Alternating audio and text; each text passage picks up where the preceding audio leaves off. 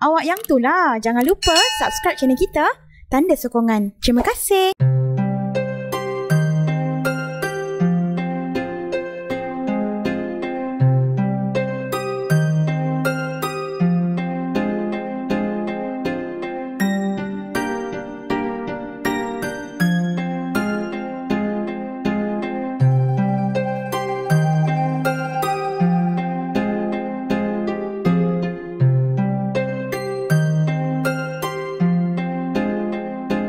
Alright, question number 6. Okay, so we have A, B, C, and question number 6, the total marks is 10 marks. Alright, so this is from chapter 7. Okay, so question number 6, so a makeup mirror has a focal length of f. So kita tak tahu berapa. So if the mirror produces a magnification of 1.5 when a person's face is 12 centimeter away. Okay, so let's take out all the information. Okay, so question A, so I would write M, the magnification is 1.5, and then U, okay, the object distance should be 12 cm. Sebab dia dah kata dah muka orang tu 12 cm daripada cermin tadi. Okay, so we want to use equation of 1 over F sebab kita nak kira focal length equal to 1 over U plus 1 over V. Okay, so U kita ada, tapi V kita tak ada. So, bagaimana untuk kita kira V? Alright, so we can let this as equation number 1. Kenapa? Sebab kita ada dua unknown. Kita tak ada nilai F, kita nak cari, dan kita tak ada nilai V. Okay, so we can proceed to second equation. Okay, second equation kita gunakan magnification equal to negative V over U. Okay, kenapa kita guna ini? Sebab kita dah ada maklumat magnification ni tadi. So, kita boleh gunakan 1.5 equal to negative V over U. Therefore, okay, V kita boleh dapat daripada equation nombor 2 ini, negative 1.5 U. Kan? V tu kita dah boleh cari dah. Kita nak masukkan nilai terus pun boleh. 1.5, okay, negative 1.5 times 12 cm. So, V tu kita akan dapat negative 18 cm. So, bila you dah dapat this is equation number 2 tadi, okay, nilai ini tadi, kita boleh substitute lah. Okay, substitute V, okay, nilai V into equation number 1. Alright, so 1 over F equal to 1 over 12, okay, 12 cm plus 1 over negative 18 cm. Okay, negatif tu masukkanlah, you kira lah. Okay, you akan dapat positive 36 cm. Okay, so this is the answer. State the type of the mirror. So, because of the focal length is positive value, so we take it, okay, this positive value, okay, showing that, okay, in order to answer question number 2, okay, means that this is a concave mirror. Okay, concave mirror. Okay, since the focal length is equal to positive value. Boleh? So, kita dah dapat dah markah untuk soalan A. Jadi, untuk soalan B, okay, untuk soalan B, okay, kita tengok mana kita nak jawab ni. Kita jawab kat sini lah. Soalan B Okay. Okay, kita baca dulu soalan. Okay, an object is placed in front of concave mirror. This time, we are given the value of the focal length. Okay, so this is the focal length should be positive 30 cm. Okay, saya keluarkan maklumat dia. Okay, concave mirror positive focal length dia. Tapi kalau concave lens, focal length dia adalah negative. Okay, so where must the object be placed so that the image is 4 times larger as the object? Okay, so kali ini dikata image dia 4 kali lebih besar. Maknanya magnification dia is equal to 4. Tetapi soalan bahagi kepada 2, real and virtual. And saya dah ingatkan sebelum ini, okay, untuk pelajar kelas saya, magnification ini boleh jadi positif, boleh jadi negatif. Okay, bila masa dia negatif dan bila masa magnification ini positif. Okay, tengok pada keadaan ini. Okay, dia dah kata Okay, where must the object be placed supaya image dia 4 kali ganda lebih besar daripada size objek, tetapi image dia adalah real image. Okay, untuk soalan yang pertama. And always remember that real image or real image must be inverted. Okay, kalau real image dia mesti inverted. Okay. Jadi bila real image inverted, magnification yang 4 kali ganda besar tadi, dia akan jadi magnification yang akan jadi negative 4. Sebab dia adalah inverted. Tapi kalau virtual image, okay, virtual image, all virtual image must be upright. Okay, ini awak kena ingat. Tak ada siapa pun boleh tolong kita. Okay.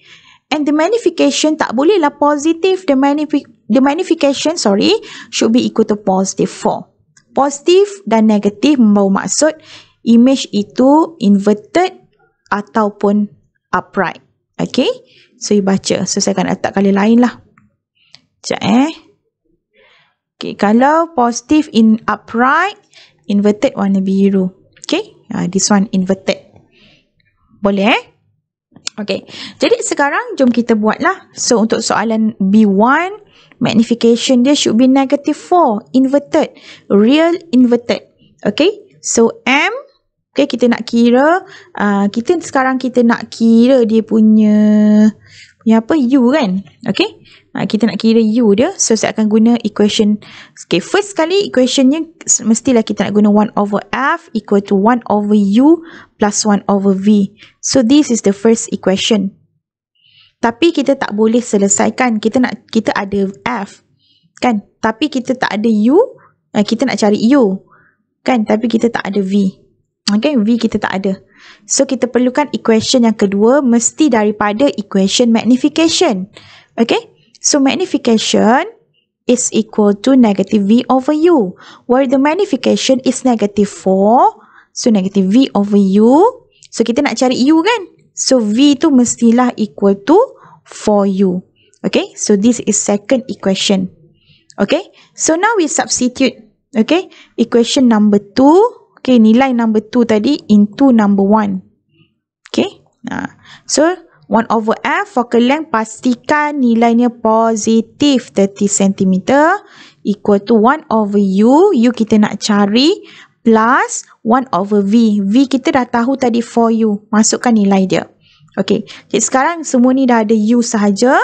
You bolehlah cari. Therefore, U nilainya you akan dapat positif 37.5 cm. Okay, so this is the answer untuk question B1. Okay, and then for question B2. Okay, question B2. Okay, sama juga. Cara dia sama juga. But this time, magnification mesti positive 4. Okay, virtual image must be upright. Virtual image must be upright. Okay, and this time, okay, when M is equal to 4, okay, V, kalau kita masukkan V, M is equal to negative V over U, right? So, M equal to negative V over U. So, V, you akan dapat negative 4U. Betul tak? So, V you akan dapat negative 4U. Okay. So, kita masukkan dalam equation 1 over F. So, 1 over F equal to 1 over U plus 1 over V. Okay. So, 1 over 30 cm plus 1 over, equal to, okay, equal to 1 over U plus 1 over negative 4U. Okay. So, 1 over negative 4U. Sekejap Okay. So, you masukkanlah nilai dia. So, kali ni you akan dapat nanti nilai you selesaikan mathematics tu. Okay. You akan dapat 22.5 cm. Okay. So, this is answer for B2. Okay. So, dah selesai. Okay. And then the last part, question C. Saya letak kat sini lah, kecil sangat. Okay, focal length of converging biconvex glass lens. Okay, converging. Okay, that's mean dia bagi hint dekat sini, biconvex lens. Okay, so biconvex lens. Okay, remember. Okay, R1 dia sama dengan R2. Kalau kita lukis macam ini, kalau kita tengok daripada pandangan sebelah kiri, contoh ni mata awak kan kat sini. Okay, ini kita boleh label sebagai R1, ini kita boleh label sebagai R2. Di mana R1 nilai dia sama dengan R2 untuk case biconvex lens. Okay. So, calculate the radius of the curvature of the lens. So, kita nak kira R kan? Okay. So, the radius of the curvature. So, this time we will use equation. Okay, lens maker equation 1 over F. Okay, is equal to... So, refractive index of the glass is given. Okay, so 1 over F is equal to focal length. Dia dah bagi ke? 20. Dia dah bagi tu focal length 20 cm. Okay. So, equal to, this one should be N, okay, N of the material. Is it? Sorry, N of glass over, ataupun N of the material lah. Over, ini saya tulis N material. Okay. So, medium dia dalam udara, air. So, 1.00 lah, minus 1. Okay, so equation belakang ni 1 over R1 minus 1 over R2. Okay, so sekarang, okay, untuk nilai, tengok betul-betul R1 dengan R2 ni, bila masa dia akan positif, negatif. Okay, tengok pandangan you daripada mana. Okay, contohlah, saya kata pandangan saya daripada kiri. Ini, saya lukis gambar mata ni. So, bila pandangan you daripada kiri, okay, so maknanya surface yang you nampak yang pertama ini, okay, dia adalah apa? Dia adalah convex surface. Okay, so bila the convex surface, okay, bila the convex surface, okay, dia akan follow characteristic of convex lens. So, F dia akan positif. Okay, so R dia pun akan jadi positif lah. Boleh. Tapi untuk yang saya highlight dengan warna hijau ini, okay, kalau kita tengok daripada pandangan sini tadi, nampak tu? Macam tu. So, kita nampak surface itu adalah concave surface. Okay, concave surface. So, F dia akan jadi negatif, R2 dia pun akan jadi negatif. Ini tadi R1. Okay, jadi bila you masuk dalam nilai sini, focal length tadi 20 equal to the glass and, okay, 1.5 and the material is 1.5 lah, dia punya refractive index. And the medium is air, so refractive index of air is 1 minus 1. Okay, so 1 over R1, kita tak tahu, kita masukkan positif R1 minus 1 over R2, negatif R2. Okay, you nampak kalau hijau tadi surface dia, kita tengok pada belah kiri, negatif R2. Kalau ada yang tanya, boleh tak kita nak tengok belah kanan? Boleh je. So, kalau you tengok yang belah kanan, so nanti this would be your R1 and this should be your R2. Sama je. Okay? So, negatif ni jangan tinggal lah. So, saya highlight dekat sini. So, saya akan masukkanlah dalam equation. So, dia akan jadi 1 over 20 equal to 0.5. Okay? So, 1 over R plus 1 over R. So, 2 over R. So, soalan nak kira the radius of curvature of the lens. Okay? Maksudnya R untuk kedua-duanya tu sama. So, R tu kita boleh kira terus lah. 20 cm. Okay? So, the answer is 20 cm. Means that the radius of the curvature, okay, adalah R ni adalah 20. Okay? So, now if the lens is placed in a liquid, tadi lens tu berada pada udara, pada bilik kita lah. Okay, kali ini kita masukkan dia dalam air so that the medium, the refractive index of the medium here should be 1.63. Kalau tadi kita masukkan 1, this time should be 1.63. So, calculate the new focal length and state the lens start. Okay, kita nak kira. So, the radius of the curvature untuk R1 dan juga R2 20 cm kita dah dapat. Kali ini, bila kita masukkan this lens in a water, dia akan berubah dia punya focal length.